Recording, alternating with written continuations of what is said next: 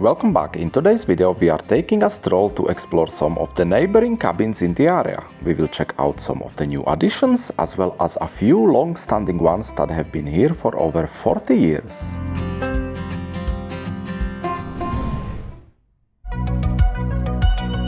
For the next few weeks, I'm staying at our family log cabin in the heart of the Slovakian Low Tatras mountains. I haven't been here for many years, but I absolutely love this place and we are going to have some adventures here together. There is a lot to explore around here. Previously we had our first snow and I had to do an emergency maintenance as I discovered some dangerously worn tires and had to get them changed. And today we are taking it easy and going for a stroll to explore some interesting cabins and cottages. So sit back, relax and let's begin.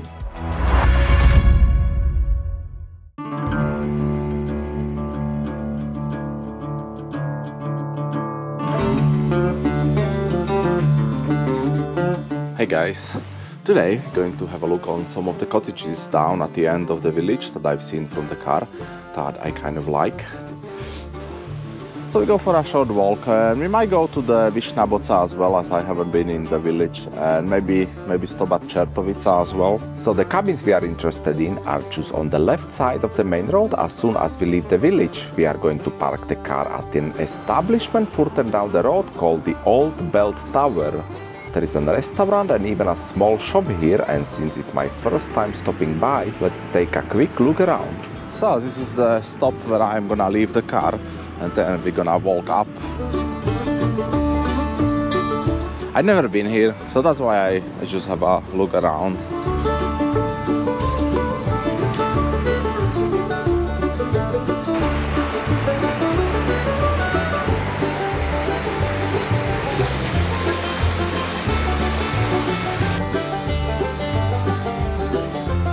And it is quite cold today. I think it's like a -2 or... yeah, it says -2. Let's start our little walk with this very traditional log cabin, how they used to be built around here. You can tell right from the distance that this one has been here for a long time. So this is the tiny one that looks kind of cute. Let's just have a quick look around and then we can go check the big ones up there. Very traditional, maybe with the exception of that added balcony which the owner added, but it still has its original wooden shingle roof that we replaced with the metal one. It's really tiny, it's like the half length of the one that I'm staying in.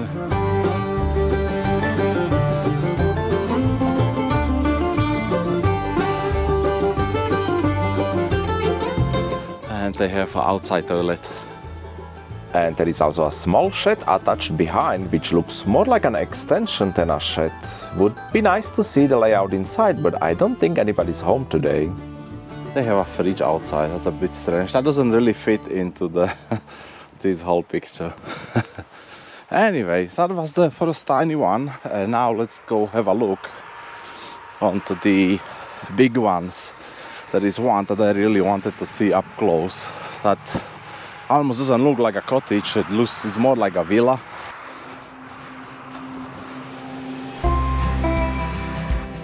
Now let's go check the newly built fancy looking cabins. So the first one, it even has a name. It's called Chata MK. And this one looks brand new. So new in fact, it's not even finished yet. But you can tell they put a lot of effort into it. They even dug out a well and lay down some fresh, perfectly manicured grass. So if you ask me, it looks a bit too perfect, a little artificial. Still a nice big cottage regardless, whether they will rent it out on Airbnb or use it for themselves. So, next one. This one looks like a proper log cabin, the big one. This looks very massive, solid. But one thing that struck me as I was walking past is that it doesn't have windows on this side, the side with the best view. Instead they opted for windows facing the other cabins. It's a strange decision if you ask me, but hey, I still kinda like it. They look quite nice. They even have O2 internet and satellite dish, so probably watching TV as well. The next one is actually the reason why I am here today. From the main road, this one caught my eye with its sleek, fancy finish. But now that I'm up close, I can clearly say this one is not like the others. It's not even a cabin or a cottage. This is a full-fledged brick and mortar house, cleverly disguised as a cabin with its modern, clean look. It's really convincing though. Yeah, this one looks very nice. I like the finish of the wood. It's like they put the flooring on the on the walls. Very nice, very nice. And we have about 4 more. We have about 4 or 5 more in here, so these are more like a traditional cottages. So this one features a traditional design but with a modern build. I really like the extra thick logs they've used to construct the walls and the roof that extends far enough from the sides that you can walk around without getting soaked in the rain. And what's interesting is that there are not just 1 but 2 cabins with this exact same design sitting side by side. So the next one looks exactly the same as the first one. I think it's the exact same, is it? Yep, they look like twins, although on closer inspection they are not exactly the same. The loft on the second one has a slightly different design, but apart from that, they share the same ground floor and the style. This one looks quite nice. Look at the wood they used. They have a very strange wood, like very textured, like a pattern. And this one is a massive cottage. With its large footprint, this is definitely one of the biggest cabins we've seen today, perhaps only rivaled by that fancy villa, which of course wasn't a cottage but a full-fledged house. I also really like the sturdy front railing. It adds a bit of a character to the place. And they even have their own playing ground in here. So all these, as you can see, 1, 2, 3, 4, 5 cabins here. These are quite new, maybe 5-10 years been here.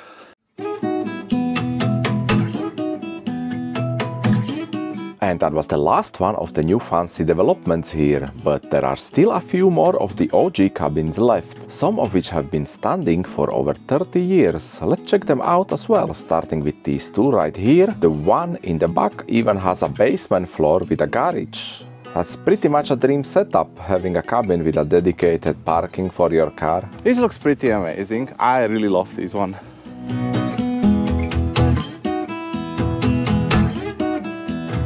Very nice.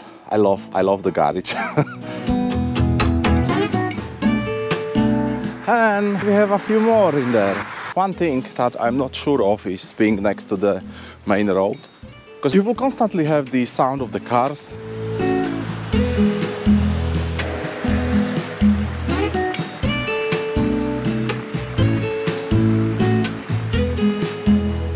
I also like that one on the little hill. You must have a nice view from there. And another one. That one's been here forever. And there's about 3 more, so we can go see all of them. 3, 4. I can see 4 of them from here. But first, let's have a look this way. There seems to be something hidden behind those trees. What could it possibly be? Maybe another cabin? So there is probably another cabin up there. Is it? Yeah, there is. Well, hidden cabin right next to another one with a garage. So many great finds here. Should we go check it out up close? It looks very private up there though. What do you think? You know what, let's have a little peek anyway. Looks like nobody home anyway. Quite nice.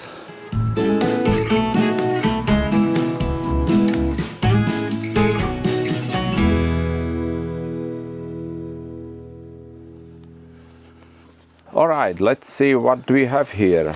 A solid wooden wall, not peeking from the neighbors. These guys must really love their privacy. You would not get bothered here at all. Completely shielded from anyone passing by. Honestly, what's not to like? Quite nice, I like this one as well. Nicely secluded.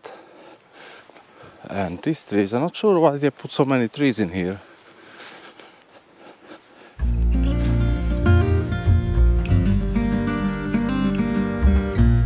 Next up we have this almost completely normal looking cabin, quite similar to ours, but it's got a few cool upgrades. They have extended it with this great looking porch that wraps around 2 sides, creating some extra cozy space. Definitely a nice touch.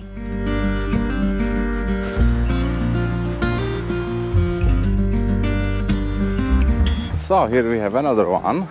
This one has quite a style. You can see some really interesting patterns on their balcony, and they've even added some cute little painting on the side. It's those small details that really give it some charm. The next one looks more simple, basic one. So this looks like the most basic you can get. Nothing fancy. But these little cabins looking so cute and appealing nonetheless. This one also has a little porch extension built in.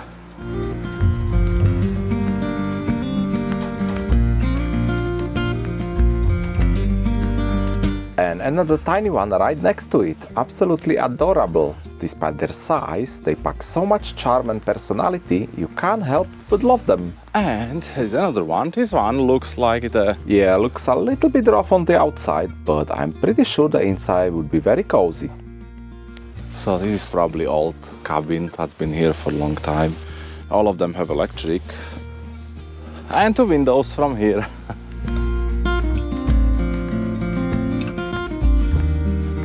Alright guys, we are getting at the end of our little walk today. We have one last cabin here. And this one has a bit of a character as well. With its neatly painted white strips and bright yellow window frames, this has to be one of the most colorful cabins we've seen today. And to top it off, it even has a basement floor. A bit of decoration and a birdhouse. This looks quite nice, this sitting area. Quite big tall trees. They have some sitting table here. I like how they decorated this one. And a red bench. Not sure about the red bench, but the rest looks quite nice. Alright everyone, that was the last cabin on our stroll for today, but we are not done just yet. We are heading up to check the mountain pass Čertovica next. And if you've been wondering where all the snow from the previous day has gone, don't worry, you will see it soon enough.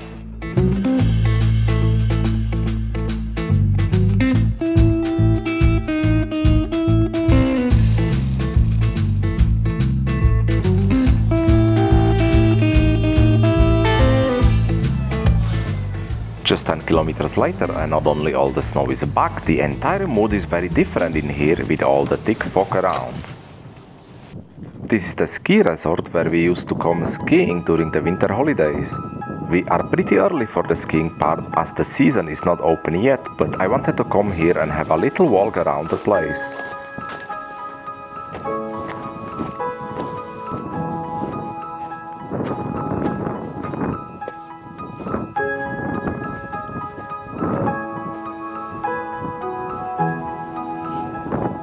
So this is the top of the mountain pass. It's about 1200 meters above sea level. The season is not quite open yet. I think they open from 1st December. And here is the map. So Čertovica is this one here, where we are right now. Alright, there's not much to do in here, except we wanna go to the restaurant. I decided not to eat here and instead opted to just explore the place a little bit more.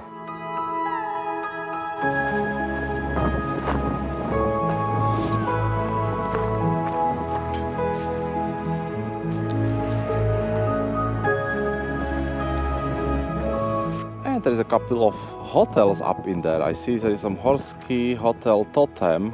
Very slippery in here.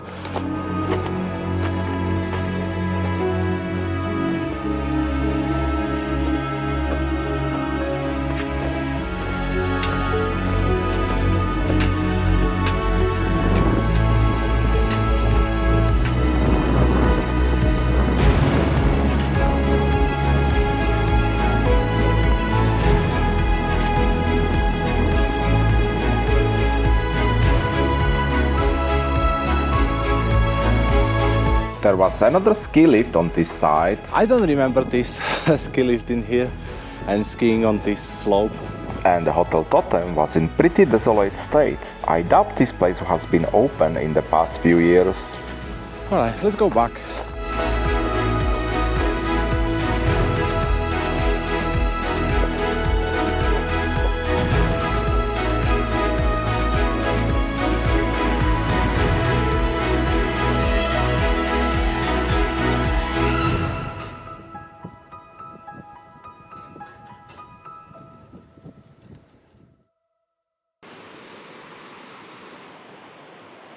I'm back at the cabin now, so that's it for today's video, guys. Let me know what cottage have you liked the most down in the comments. and I will see you in the next video. Until then, have a awesome day. Bye.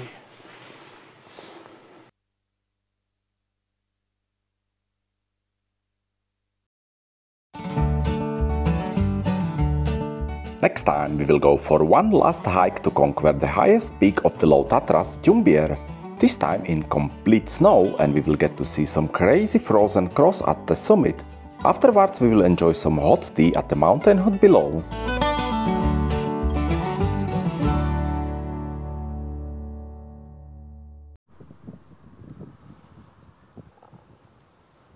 And look at that, what is that little tiny house? Let's check it out.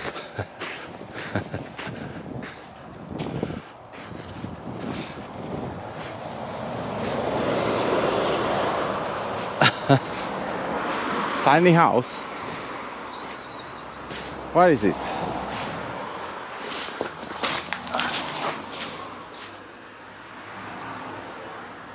I have no idea what this is. There's some hole in here.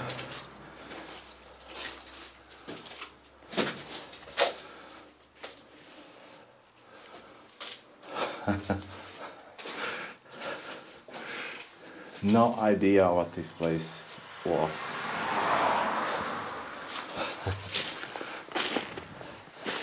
Okay, let's go back to the car before they tow me away.